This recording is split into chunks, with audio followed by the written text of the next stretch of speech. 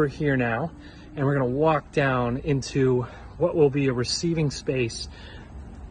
This right here is actually not going to be a door. It was planned to be for climate control, but right now it's just going to be framed in, give us a place for light switches and our coat area here. We'll have a double action door that swings both ways so that we do have some level of climate control. But on this side here, this is a floral shop, so we need to have coolers. Not freezing coolers, but coolers that keep everything cold because we need to keep the flowers alive. And in here is going to be one of those coolers. We'll have a secondary door into the space from here. We'll have our main door here.